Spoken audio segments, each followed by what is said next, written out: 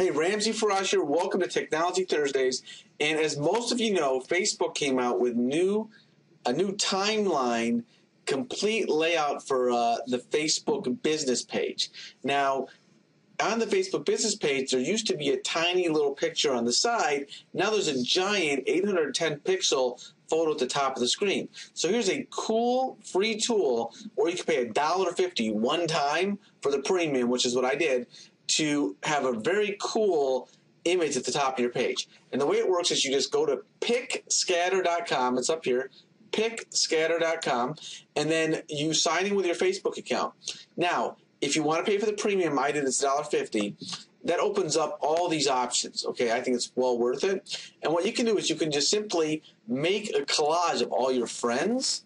You can shuffle if you don't like how it looks. You can go individual photos like that to get it just right with how you want it. All right. You can move them around even. Now, what you can do then is you can go with black and white, sepia, vintage, kind of like a cool light colored version. Pink, if maybe you have a pink theme to your site, I think it's very cool.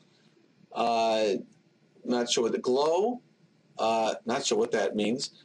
Scan lines, that's also very cool. And then finally this blurred effect. So very, very cool with all of your friends on there. You can also do it with all the pages you like as well. Now, I really recommend that as well. And you can shuffle that if you don't like how it looks, okay?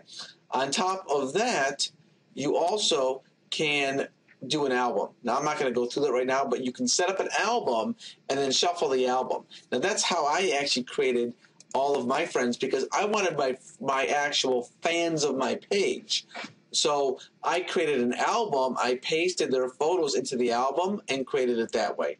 And how you change your cover is just by going up here, and you can choose to upload a new photo cover. Now, in PickScatter, it lets you download the image. You download the image, you save it to your actual desktop, and then you go into your page like I showed you and simply hit change cover, upload the new photo, and you're done. How easy is that? Now, you also in here can type in whatever you want. See, you can type in something else if you don't like what it says there, and it'll put that in there as well.